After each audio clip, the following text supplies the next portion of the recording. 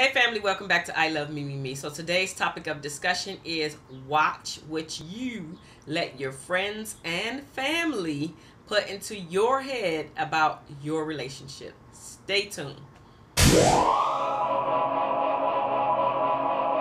Alright, so welcome back. If this is your very first time to I Love Me, Me, Me, make sure that you hit that red subscribe button. Also, if you like my content, you make sure that you give me a thumbs up. Now, moving on to today's content.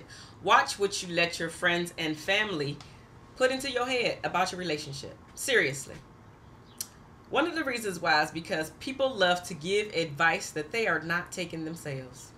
Like you have no idea what's going on behind closed doors in their own household. For example, I was watching this movie. Now, I'm sure that this happens in real life, but I seen it on the movie where this lady was basically telling her friend how she was pissed off at her husband because she thought that he forgot her birthday. She's going on and on. The friend is like, oh, girl, you need to leave. You need to do this. You need to do that. Long story short, fast forward, the lady has now packed up her belongings. She calls her friend to say, okay, girl, I got all my stuff. I'm about to leave out this house. This is some crap, da-da-da-da, right? So the friend is like, okay, I'm with my husband. I'm going to call you back. Just give me a moment. Well, she forgets to hang up the phone, the friend. In the background, she hears... the friend actually hears how her husband is basically dogging her all the way out. Talking about how he want to punch her, how he want to smack her. He about to do this, he about to do that. Put her out, da-da-da-da. I mean, just going ham on the girl. The married woman was like, oh, she hung up. Like, she never even said anything, but she hung up the phone, and she went and unpacked all of her stuff. End of the story is her husband did not forget. He wanted to surprise her with something else. So, again, she giving all this information. She giving all of this advice that she's not taking herself. Like the other lady wasn't getting beat up, but she was getting threatened to get beat up, and maybe she did get beat up. Who knows? Just saying. Just saying. The next thing is that misery loves company. Especially if the person that is giving you this advice is not a happy person. Whether they're in a relationship or not, it just doesn't even matter. If they are not a happy person, they are going to give you the worst advice that you could take.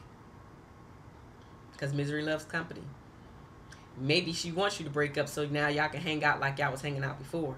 Maybe she feel like your boo then came in and took her spot. Just saying. Watch what she putting in your head, or watch what he putting in your head.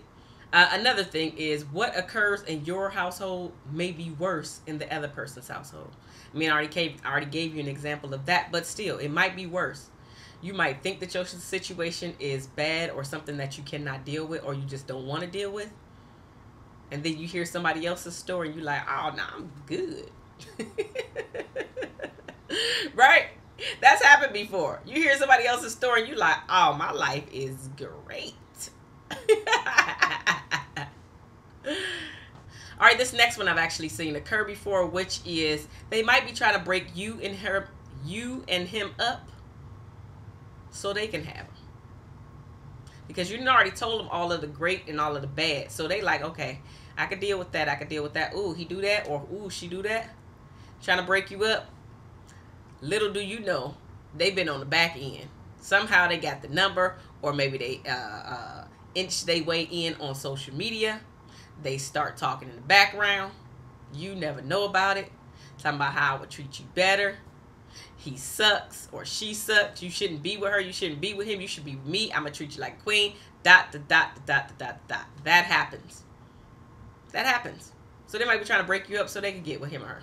Okay, so the next one is that they are jealous, basically. That's really it. They are jealous that you have a man or have a girl and they don't. They're just jealous that you have a good relationship. And whether it's good or bad, they're jealous because they don't have one. They don't have one to be in, let alone complain about. Or try to get advice about.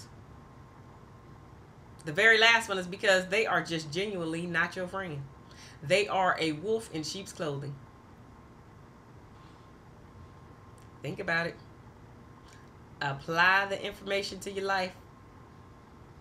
Just watch what you let your friends and family put into your head about your relationship, because you're only giving them little specks or little insights into your life. They're not there for the entire laying out of your life.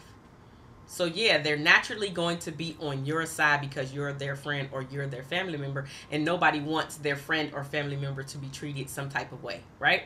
So naturally they're going to be on your side. However, if it's usually destructive, you gotta watch them. You gotta watch them. Love you guys. Deuces.